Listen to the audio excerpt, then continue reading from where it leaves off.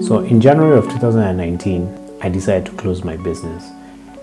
And in this video, I will be telling you the reasons why. For those of you that have been following me on Instagram for all this time, you know that I do a lot of photography and video work. And that was mainly what my business was about. I was running a photography and filmmaking business. I was basically self-employed. I was working from home. But generally, I used to do all business by myself. And I ran that business for close to a year before I decided to close shop. So this video is divided into 3 parts. Each of the 3 parts is the reason as to why I closed my business, and each of them goes into the specifics as to why that is. The videos were also shot at various times, so you will see me in probably a different outfit or something at 1 or 2 times in the video. But other than that, I think let's get into this video. The first reason that I closed shop or closed my business was I was not disciplined enough to achieve the goals that I had set for my business. What do I mean by discipline? I mean that there were just some habits that I needed to have, and I needed to have automated, or I needed to have reached a state of automaticity. That simply means that they were automatic. They were things that would happen automatically.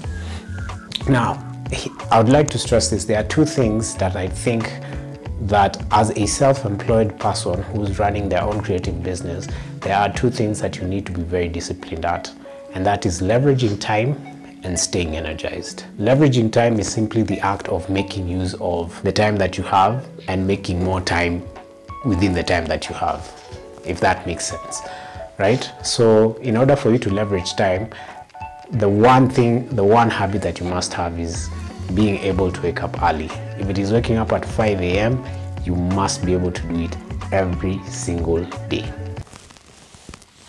Me. Ha. It's just a lie. I used to lie to myself so much about waking up early. Like, I have struggled with it for a really long time. One of the challenges that creatives have is they have they suffer from, is it nostalgia or insomnia? It's insomnia, not nostalgia. So a lot of creatives have insomnia where they lack sleep during the night. Okay, so that means that they will use night hours to actually work on their projects. But that creates a problem. If you're working through the night, it means that you will not be able to wake up. You will not be able to wake up early. If you work through the night and you sleep like at 4 a.m., it is a bit unrealistic to start waking up at 5 a.m. because you only get an hour of sleep. You know, this would result in me waking up late. I'd be waking up at 10 a.m. or even 11 a.m. in the morning. There are clients who are very specific. They would say, you know, I want us to have a meeting at 9 a.m. or 10 a.m. That's the only time I'm available. So I'll probably wake up late, meet the client maybe an hour later. That meeting takes a little bit longer, so it eats into time that I wanted to have for a project or something. Because I slept late, I'm probably exhausted and tired, and by the time I'm getting home, I want to sleep fast. Then after sleeping, I get into a state of insomnia, so I have to work through the night again, and the cycle continues. I feel like that's one of the things that I was not able to create any discipline in, and it kind of injured my business, so to speak. The second thing that I talked about with discipline, staying energized. When I talk about staying energized, I simply mean that you need to incorporate exercise into your lifestyle. And I'm not talking about, when I talk about exercise, I'm not talking about seriously going to the gym or going out and getting a gym membership and stuff like that. There are simple and effective exercises that you can do from home. You don't have to spend much on a gym membership, right? And the simple act of just going out and taking a walk or doing a few sprints, a few push-ups in the house, those things I have found since I closed my business, because these are things I'm trying to kind of incorporate into my life right now. I'm finding that I am no longer sluggish. I'm also finding that I concentrate more on my work. I find that there are activities I couldn't do for very long, and now I actually can, you know, endure them for much longer than I could. And it is small steps like those that are going to help you stay energized even when you're working. One of the things about, take for example film work. I remember the first time I used a shoulder rig, I got home and my hands were burning. And mind you, a shoulder rig is not a very piece of equipment. Okay, it depends on what the type of shoulder rig it is, but this wasn't a very huge piece of equipment, and I didn't have a camera even larger than my hand on it, but my hands were burning because I had been, you know, moving around with it all day, and that posture just, like, I don't know, right? And then because I'd been walking around the whole day, it also became very difficult. Like my legs were hurting, right? So those two things, I think those two things are the things that I think you need to be disciplined in. I did not know anything about business. Didn't know a single thing. One of the pieces of advice that I will tell you is that if you have identified an industry that you want to go into, I think it is very important to get some information. Know something small about the industry you're getting to. Try and figure out where you're going to get clients, right? Try and figure out what are some of the products that sell quickest or the products that sell best, right? And if you're getting into a part of that industry that doesn't have that many clients, how can you craft a niche for yourself in such an area, right? Do you have the money to actually get into that business, right? Then there's also things that you kind of need to start learning. You need to start learning how to budget, how to do accounting. Kwanza accounting. You know, you need to learn marketing. You need to understand how to use the social medias. You need to learn how to cold call people, like literally just calling up people and asking them for work. Then you also have to, do you have the necessary skills to be able to thrive in that industry, or to at least keep up with the people who've already been in the industry for a while? There are all these small things, these small and big things that you have to balance and learn at the same time. Now, I am not saying that you need to learn each and every one of these things, okay? But I think it will be less painful for you to get into that industry if you have some awareness on what happens. Now, one of the lessons that I learned the hard way is that better awareness will always lead to better choices, which will finally lead to more impactful results. You do not want to learn that the hard way. You'd rather get in with some awareness, make better choices, and have more impactful results. That will work better for your business other than just diving in because you have the passion. Passion is one thing, but business is another. So please, if any of you is thinking about starting a business without knowing anything about what happens in that industry, please refrain, stop. And if you're in business and you don't know jack about business, please funga tu for a while, you will come back later. So the third and the final reason that I want to talk about as to why I closed my business was I had no startup capital. I didn't have a single dime when I started my business. That was a huge mistake. Let me give you a bit of a backstory. So by the time I decided to start my business, I had just left a really bad job, like a really bad job. And during the time that I had this job, I had done quite a number of gigs and I'd been paid.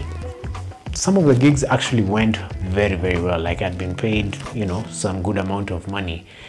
And this is what I thought would happen. Like, because I had 2 or 3 gigs that paid me very well, I thought now that I get into business full time, you know, this is certainly going to be the trend. But you know, saa zingine let us just say life is life. What I thought would happen is not what happened. Clients are not regulars because I didn't have that much of a reputation in the industry.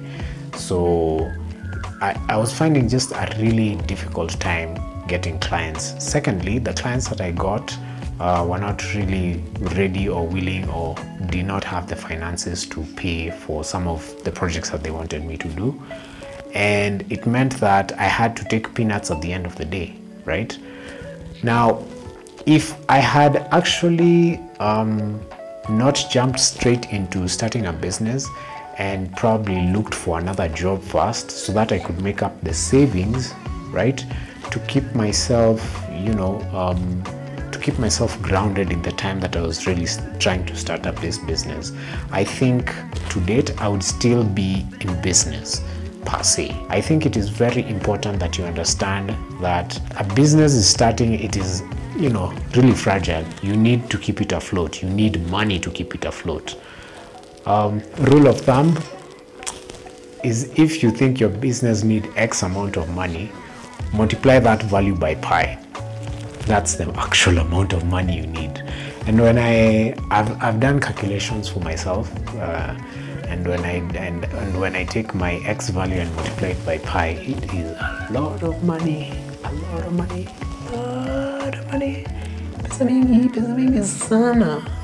When you start a business, there's a very likely chance that in the first 1,000 days, which is about 3 years, you will not make any profit, right?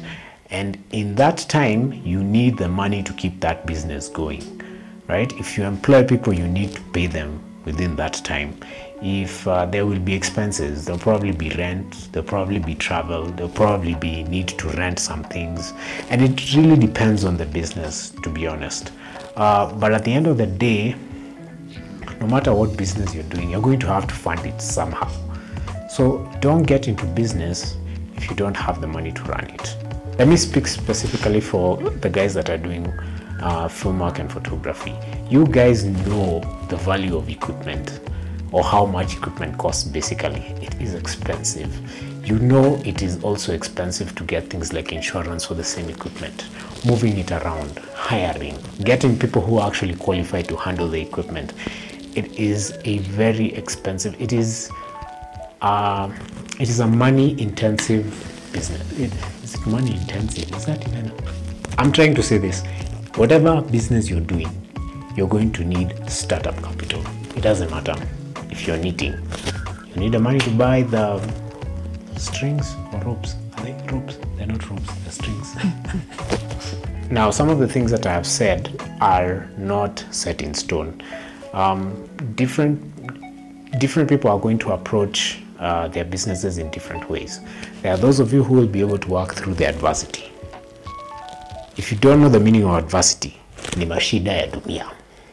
There are those of you who are going to be able to work through adversity and come out the other side very successful, right? There are those of you who are going to be able to get the funding that will keep their businesses afloat for their 1,000 days that I talked about, and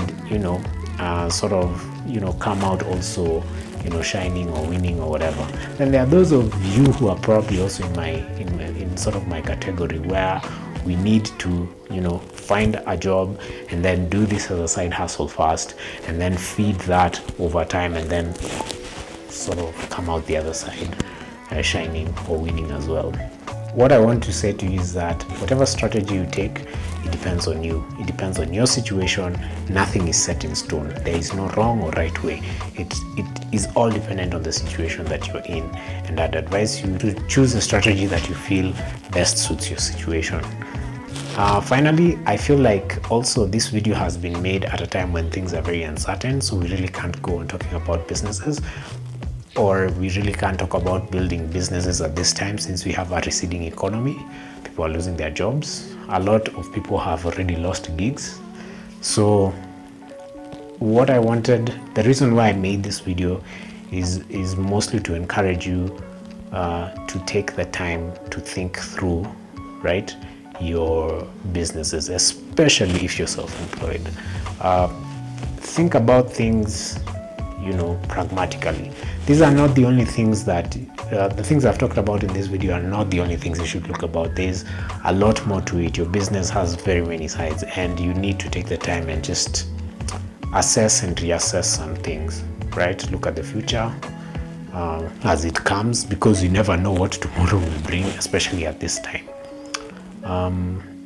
And I think I want to end with, msisahau kuosha mikono. Just because you're wearing masks, does not mean yourself. Please wash your hands. And then kuna watu wanafikiria 5G na cause this thing.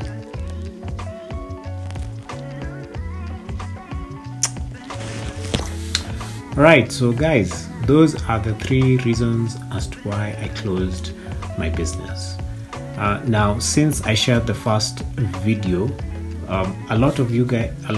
some of you guys have shared with me your stories and your experiences, and I just want to say that your stories and experiences have been very inspiring and encouraging at the same time.